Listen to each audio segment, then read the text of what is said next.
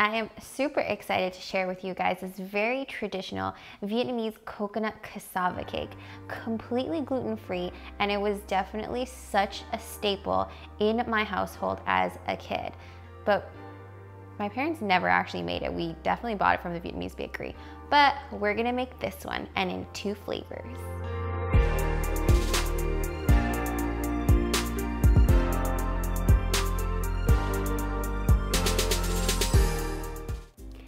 This is our cassava root. We're gonna start by cutting chunks of it. It's a really waxy root. We're gonna cut chunks and then peel it. If you haven't had cassava before, ask yourself if you've had yuca, like yuca fries, they're so tasty, or use any kind of tapioca starch. It's one of those vegetables that's like miracle vegetable, and it makes a lot of cool products.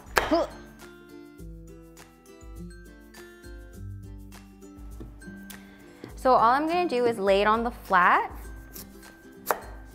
and then peel off the waxy skin. It's okay if you take a lot of the skin off because it's pretty thick. You can buy cassava or yuca root in most grocery stores where they have kind of like their tropical root section. So like where the sweet potatoes are, or sometimes they have it even frozen. So we have some of it frozen here, but we're gonna also grate and use some fresh yuca.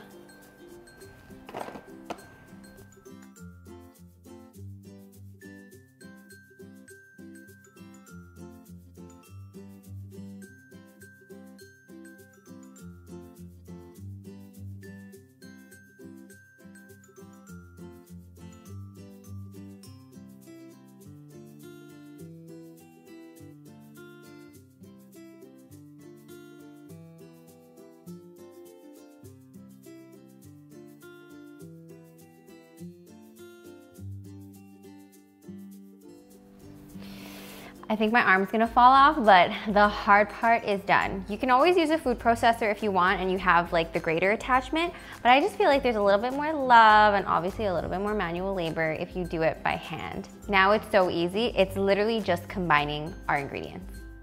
So in total, you want 1,140 grams of cassava. I'm using a combination of the freshly grated and frozen already grated cassava. About 1 cup of frozen grated young coconut.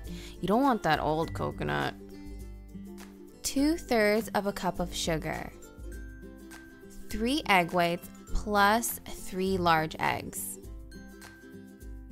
13 ounces, which is conveniently 1 can of coconut milk. 12 ounces of evaporated milk, which is conveniently also 1 can. 14 ounces, which is conveniently also 1 can of condensed milk. All right, then mix it up real good. Guys, I know this batter is looking really weird right now, but trust me, it's gonna turn out so great. We're going to divide this batter into half. I use a scale to be exact, so we can flavor 1/2 with pandan concentrate, which almost mimics an aromatic coconut flavor. It's super popular in Asian desserts. I add about 1/2 teaspoon. A little bit goes a long way. You can get any of these ingredients mentioned above at an Asian market. To line the bottom of our 8-inch pan, I fold a piece of parchment paper back on itself, using the center as a pivot point. I line it up with the center of the pan and trim away the extra. Unfold and ta-da! I actually also made 2. I spray the pan with some oil and place the parchment circles inside. Pour your batter in, and I wrap our pans with wet tea towels, as these puppies are thick. This is a trick I've talked about before to help with even baking. Bake at 350 for about 1.5 hours.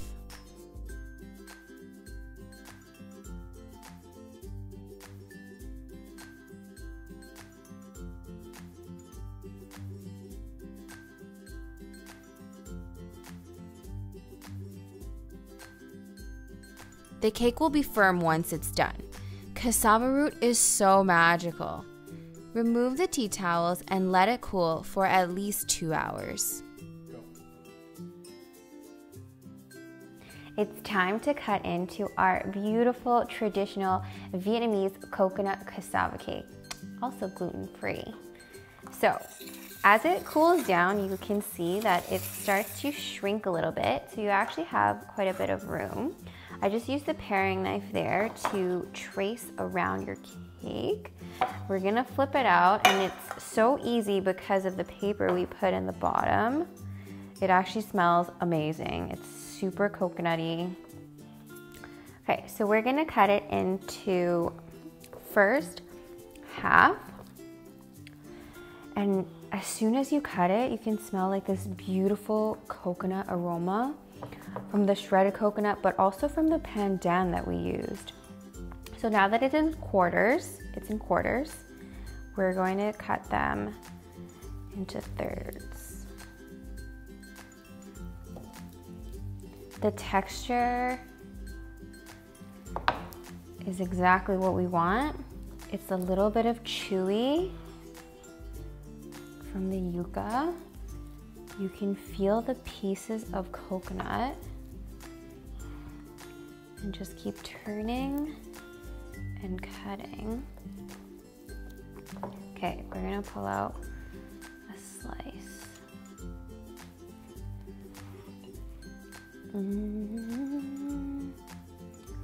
So pretty. I think we should try this one.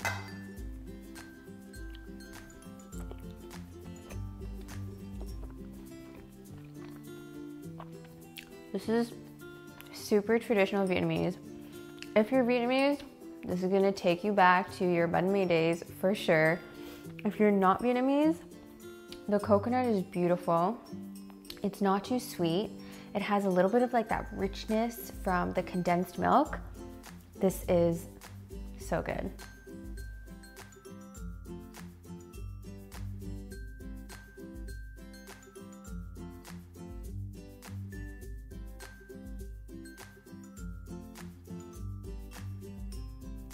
Don't forget to like, comment, subscribe, and eat cake. I am the Bake Boss.